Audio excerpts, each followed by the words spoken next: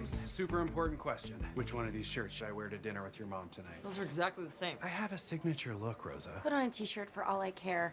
Doesn't matter what you wear. Of course it matters. He has to wear the smaller checks. Big checks wash him out. Where are you, Amy? It doesn't matter because the night is already ruined. My stupid mother invited my stupid brother David to join us. I thought you liked your brothers. I have 7 brothers, Rosa, and I like all of them. Except David. Perfect David. David graduated at the top of his class at the police academy. David took a bullet for the mayor. David bakes his own bread. Ooh, does this David have a sister? Yes, Amy is his sister. And what's her deal? You were at the wedding, Hitchcock. I'm just gonna call and cancel. I really don't want to have dinner with my mom fawning all over the golden boy. I mean, I'm sure your mom loves you both equally. No, she definitely doesn't. My parents arrange the photos of their kids by who makes them the proudest. Number 1 goes on the mantle above the fireplace, 2 through 4 on the piano, and the rest are on the staircase. This is whack. So David's on the mantle? Always. Meanwhile, my picture gathers dust on the piano. The piano's not that bad. Nobody in the family even plays, Rosa. At least people use the stairs. All right, David is perfect, but so are you. Let's just go tonight and I'll be your hype man. You know how good I am at talking you up. Here, watch. Hey, Scully, did you know that Amy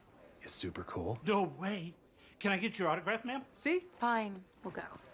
What, too stuck up for your fans? You friggin' turd!